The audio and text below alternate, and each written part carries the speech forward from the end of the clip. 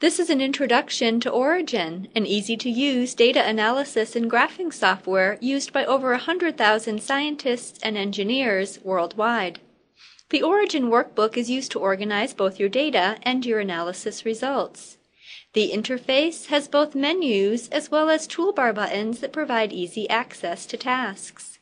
To quickly learn what Origin can do, open the sample project file. This project shows a collection of graphs, as well as analysis in both Origin and Origin Pro. You can double-click on any graph to go to a subfolder that provides instructions on how to create the graph. For more details on how to use the sample project file, please watch the sample OPJ video. Now let me start with a new project. I'll bring in an ASCII file. Sparklines show a plot of the data in each column.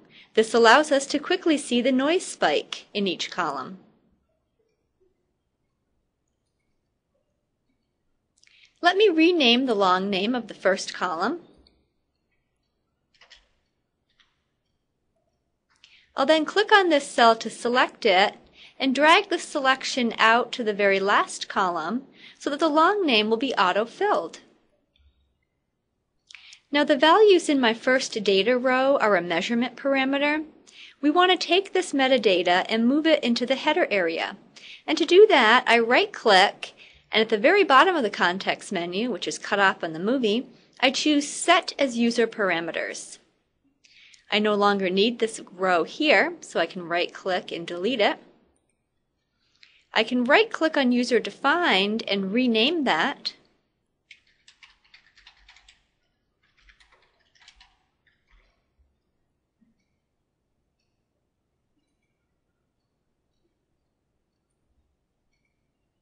The worksheet also has a vertical divider.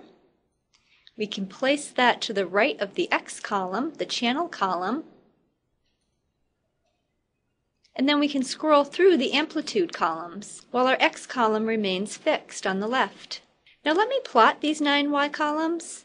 To do that, I can simply highlight the entire worksheet and then select Plot Multi-Curve 9 panel. This gives us a graph with 9 layers, one for each of our amplitude columns. Let's update our graph legend.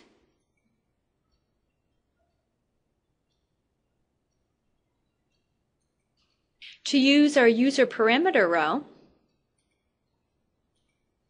So now we have the temperature values displayed in the legend. Let's go ahead and zoom in on layer 2.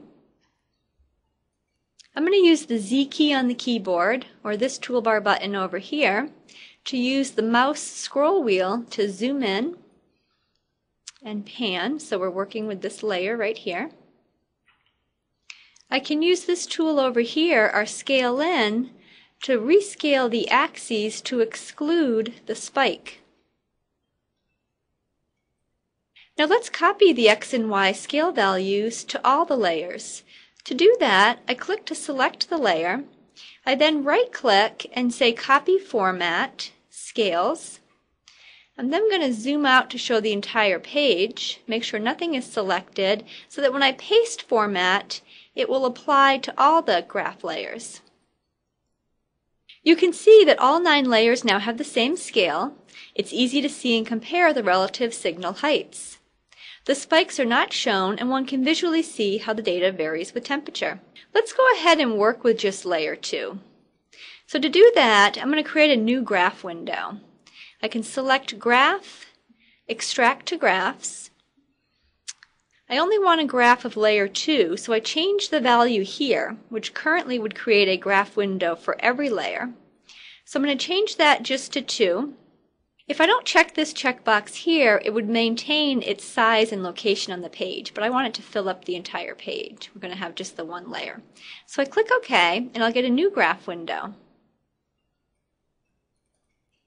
In Origin, when you wish to work with a selected range of your data, you can use the Regional Data Selector. we drag out to select the range of data we wish to perform some analysis on. Now you can click on each of these endpoints to adjust the location. As I drag here, I can read the x-coordinate value in my data display window. I may also want to hold down the Z key again to zoom in a bit. And then I can adjust this further. When I've set that, I can hit Escape or Enter on the keyboard. Now any analysis you perform, such as integrate, will recognize the selected data as input.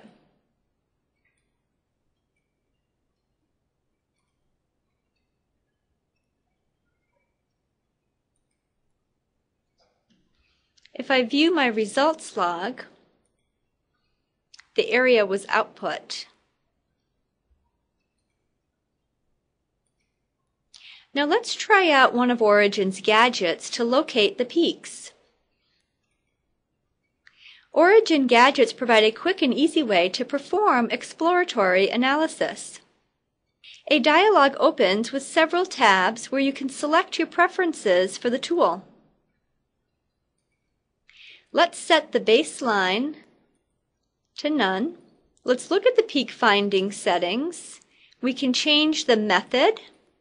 I'm going to click OK, and the ROI box is drawn on the graph.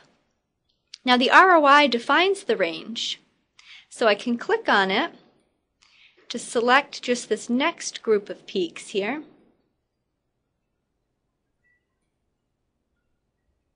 The peaks are found and automatically labeled. Gadget's functionality is accessed from this flyout menu. Before I do that, let me close the data display window. So I can click on this button here, and if you have Origin Pro, you can now fit the data using these peak finding settings. Let's do a Gauss fit.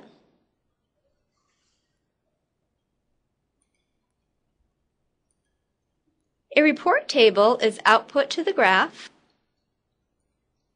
and the fit lines are drawn automatically on the graph. At this point, we can close the ROI.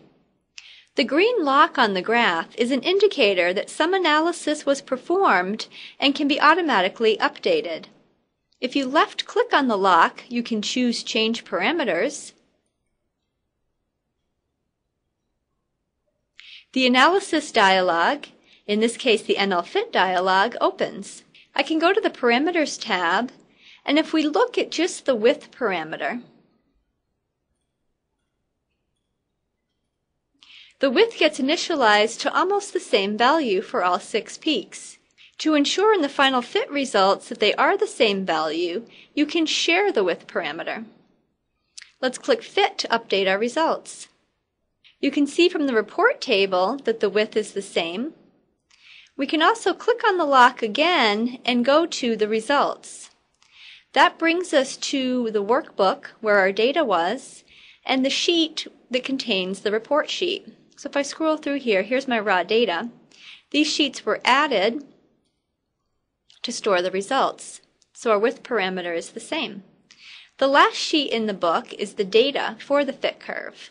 There are many more video tutorials available on the product DVD on our website as well as on YouTube, including one on how to use the Quick Peaks gadget. This concludes this presentation. Thank you for watching.